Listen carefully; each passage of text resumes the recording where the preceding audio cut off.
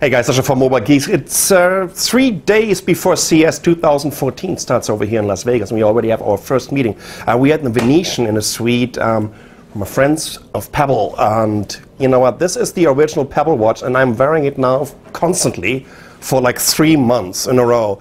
And actually, felt so in love with it, and especially about the battery life, that I forgot my recharging cable over here, because the battery life is like in between 6 or 7 days, so you're forgetting to recharge the watch every now and then. So I had to ask him to really bring me one, because I can't live without this watch anymore. What's so cool about the Pebble? It's just not trying to be something that it can't be when you're comparing it to all its competitors, like the Galaxy Gear, or these iWatch, and these huge, kind of weird all-in-one smartwatches. But it just, for me, it became my perfect notification companion. So I have my Sasha at Mobile Geeks address on there, my Facebook message, my WhatsApp, and whenever something important is coming in, I can check it right away. But here comes something new, because in my opinion, 2014 would not only be the year of the smartwatches, but more about the year of the smart jewelry or something. And therefore, Pebble came up with something, and I have it over here on my right wrist. Now, watch out. Tan, tan, tan, tan. Actually, these are only 3 models. They have 4.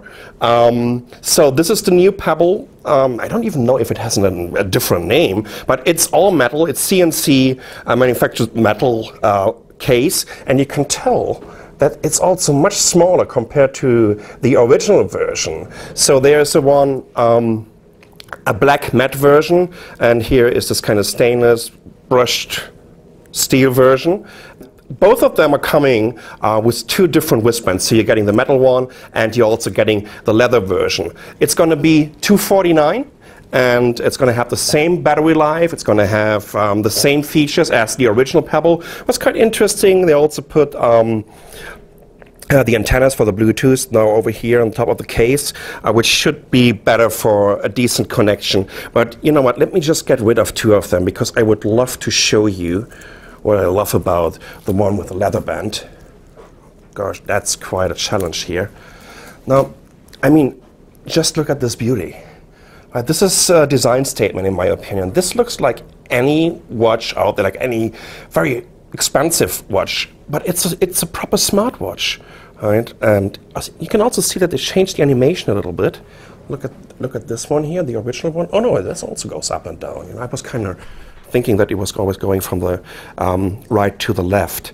But in general, you know what, this is an absolute beauty, and this is going to be my next smartwatch. And I think I'm going for the silver version, this metal version with the leather case. So this is the very first look at the brand new Pebble watch. This is the new one. This is the original one. It will still be available. Sasha from Mobile Geeks. Thanks for watching.